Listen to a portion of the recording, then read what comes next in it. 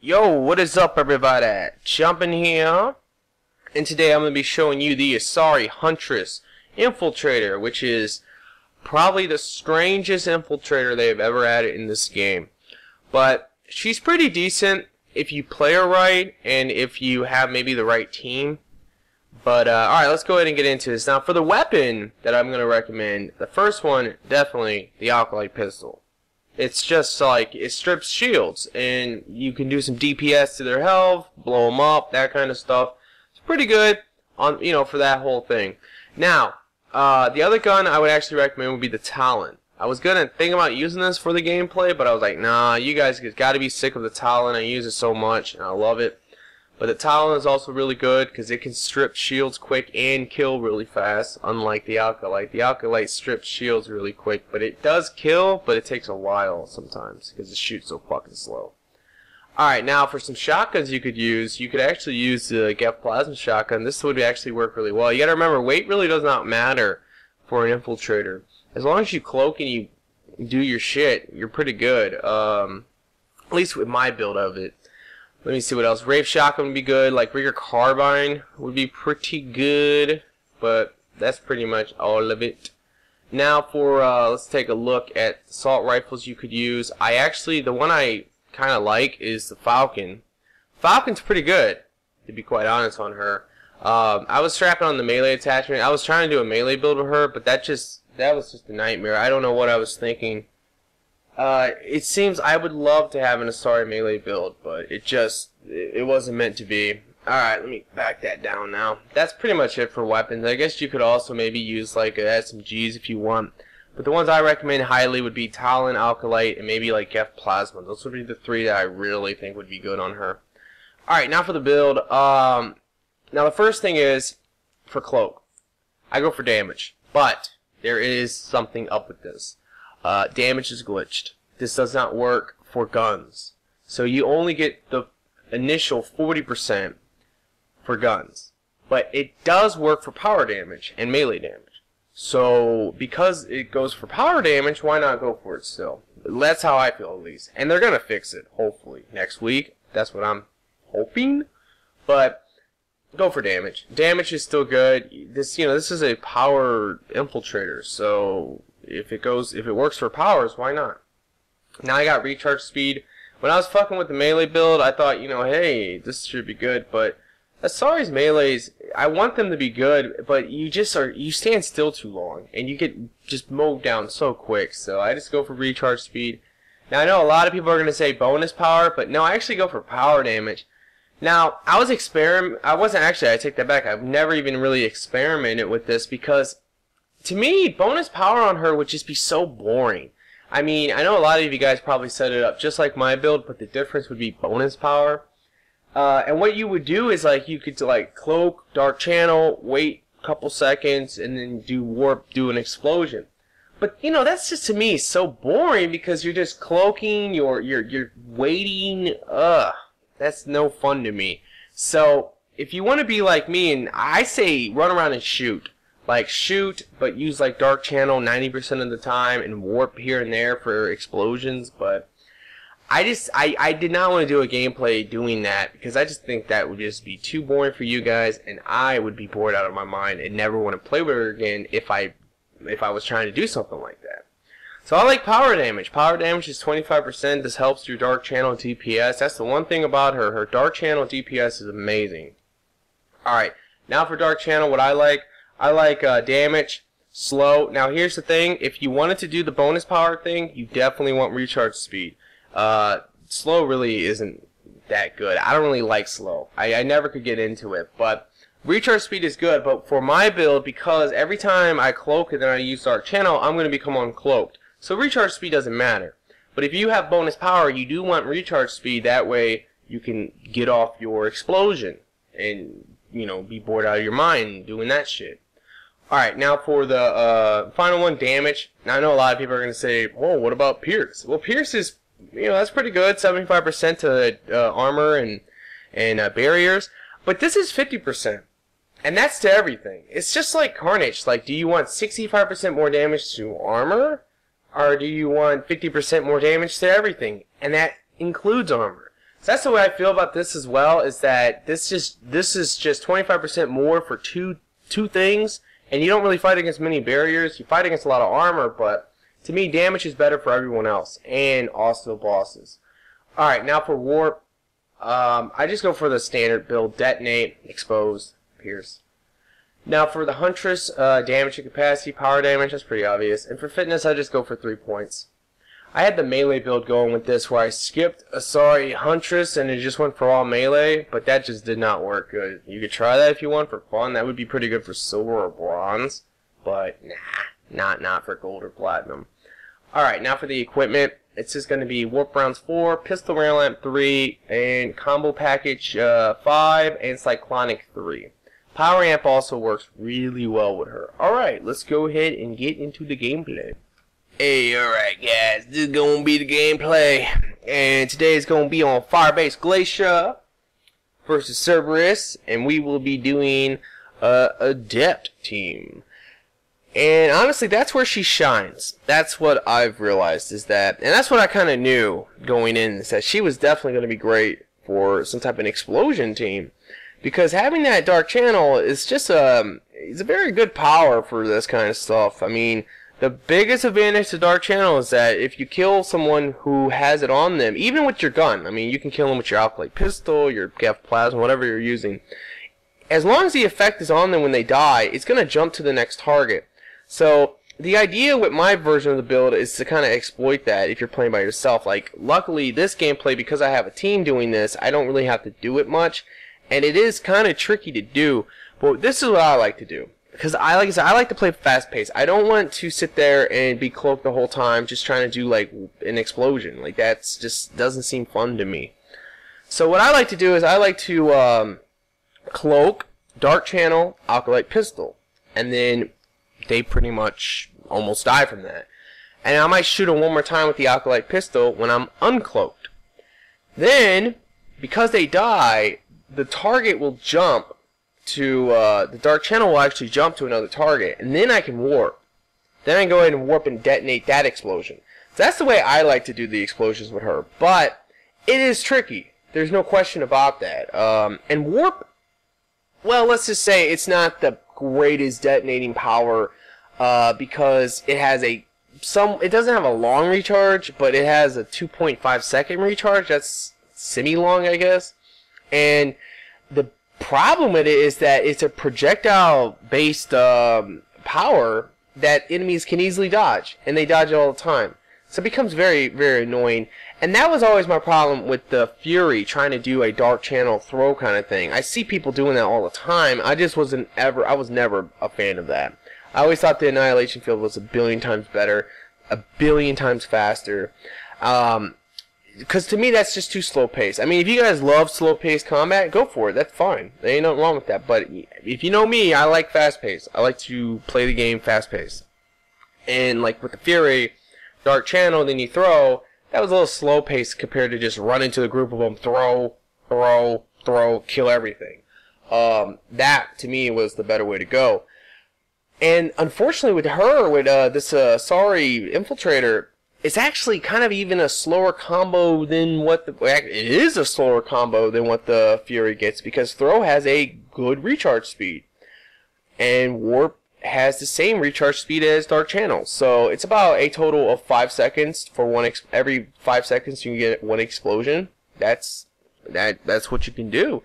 But if you if you're trying to play like this and you don't have bonus power, it's like actually about it's actually about 6 to 8 seconds for an explosion. It takes a long time. So, I don't know. Like, to me, I just think the best way for me personally to play with her fast pace is just to rely on Dark Channel to do good DPS, because honestly, that's what it does. It does a ton of DPS. And because of all the bonuses, especially if you try to use like a Power Amp 4, ooh, baby, this shit is fucking craziness. But like I said, she shines the best when you have a team like this. Trying to run around with her by yourself, it's really nothing special, and it's kind of disappointing, to be quite honest. She's decent, that's for sure. She's decent, but the problem with me is just like it's just kind of boring. She has one power. It's Dark Channel. I've never liked Dark Channel for real too much. Warp is good, but I mean, Warp is like Incinerate. Let's just put it that way. Everybody fucking got it. Like, all the tech characters in the game got Incinerate. And I don't know why they do that. It's so dumb. Like, I don't like Incinerate. I do not like that power. And Warp, now I like Warp, but every, like, biotic character in the game gets Warp. It's ridiculous. It's just too many people. And I think they should have gave her something like Shockwave. That would have been cool. I don't know, but maybe it would be too broken. Who knows? But the combination of Dark Channel and Warp, it's a decent combination, but I'm just not a big fan. That's why when I first started with her, I was trying to do maybe a melee build. I was thinking, like, this is something that people are going to find very unique if I can pull this off. But guess what, guys? I couldn't pull it off. There's no way. Like, the fucking melee Asaris are just bad. It's so hard to run into a room and get the melee off. Like, you can kill like 3 guys in one melee. It's fucking crazy. Her melee is so strong. But if you don't kill them, they will annihilate you and murder you because you can't move for like 2 seconds afterwards. And it's kind of lame. So that's how that goes. And remember, her shit's glitched. So if you're trying to like run around with more of a weapon build, well, I would never. I don't know. Maybe duration's better for you, but I don't really like recommending duration. But you got to remember that 40% is glitched. So, weapon builds right now are not going to be very good with her. Well, I mean, she's an infiltrator, so I guess they'll be pretty decent. But, like I said, the thing I like to do with her is just to rely on my Dark Channel for DPS.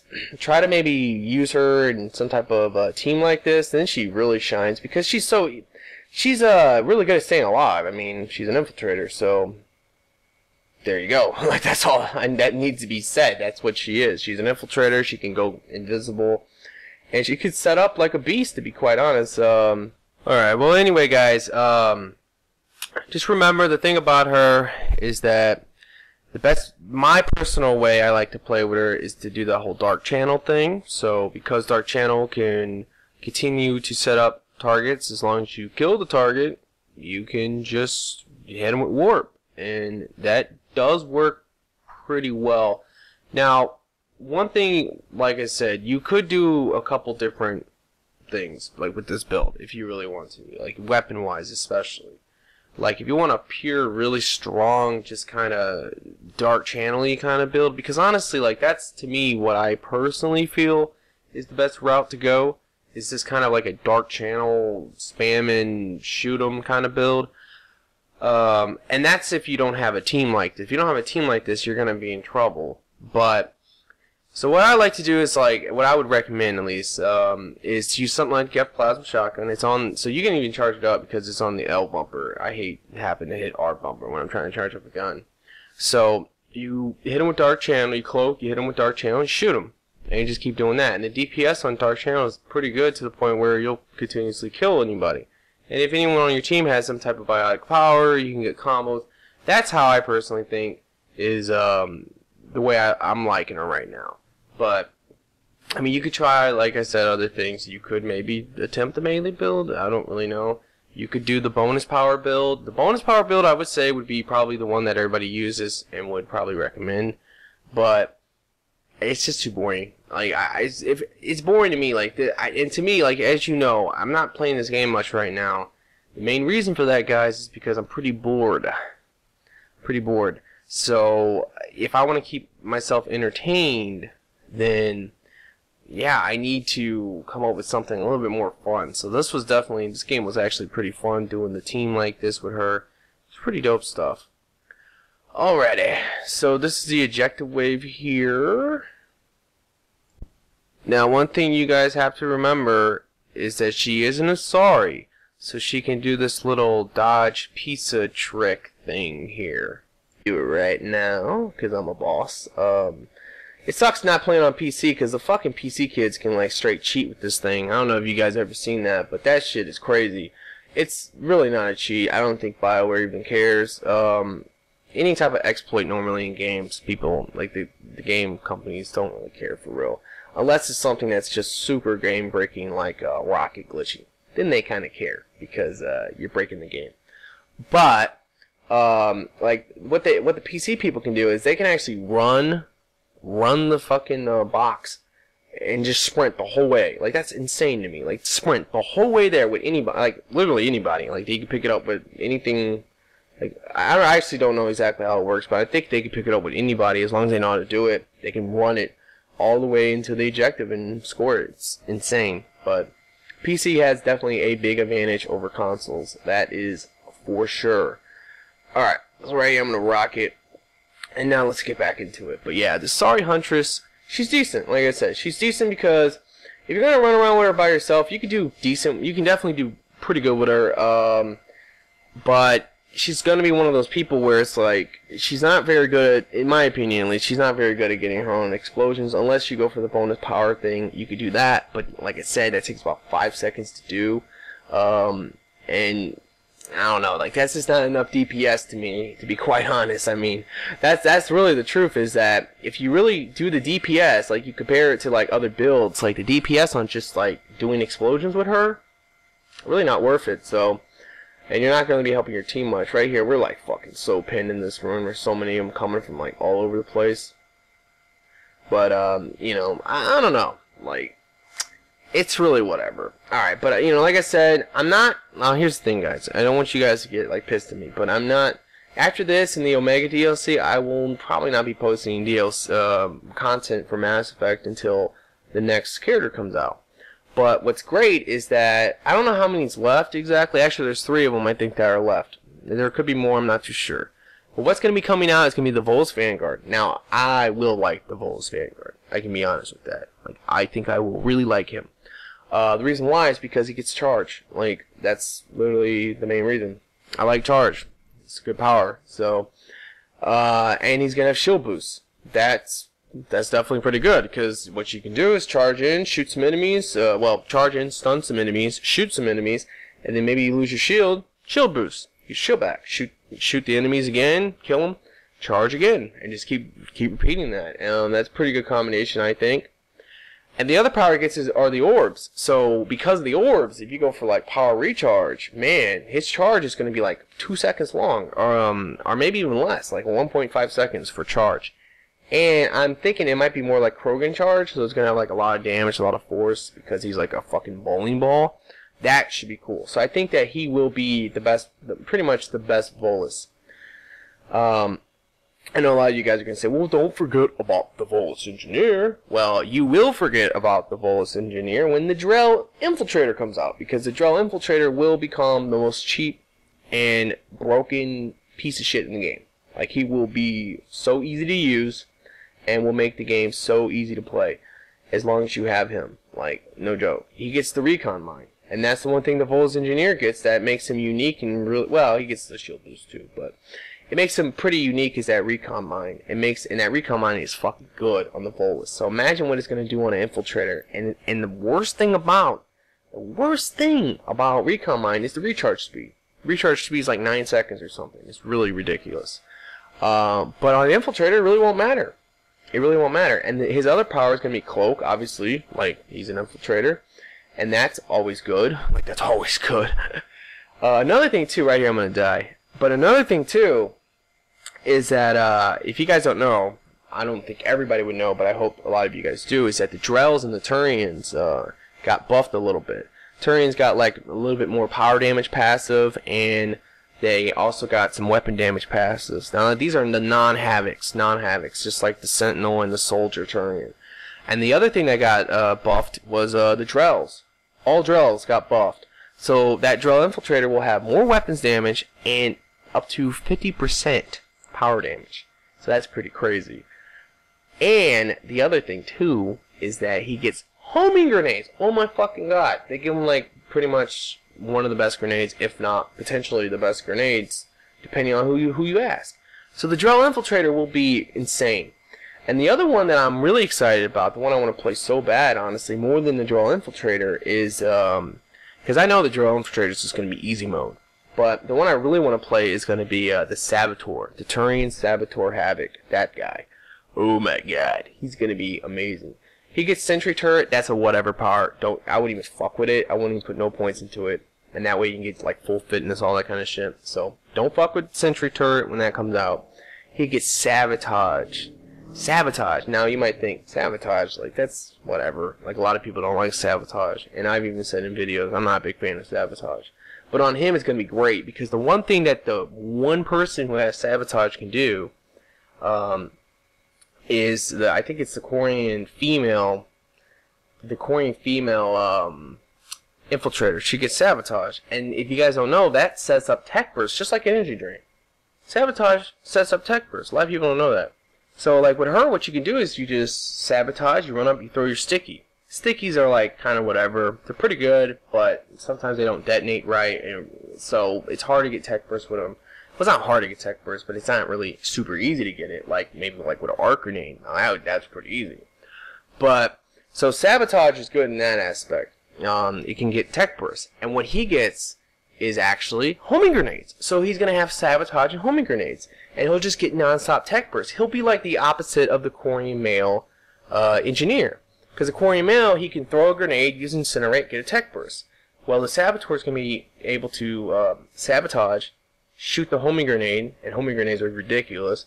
Shoot that, they'll home in, hit the target, you'll get a tech burst. So he will be extremely, extremely good. And that's actually 3 of them right there. And I just remember there is another one that that's coming out, and that's actually the Korean male soldier. He's like the marksman soldier. He gets like marksman, and I think he gets Sabotage, and I don't know what else he gets. I think he gets like a Sentry Turret or something. So he'll be probably pretty decent too. I'm not really too excited over him. If they release him next, I'm gonna be pissed because, like I said, I'm just a little disappointed with the releases. I was not into the Vorcha, was not into the Volus, and honestly, I don't really think I'll be too much into her.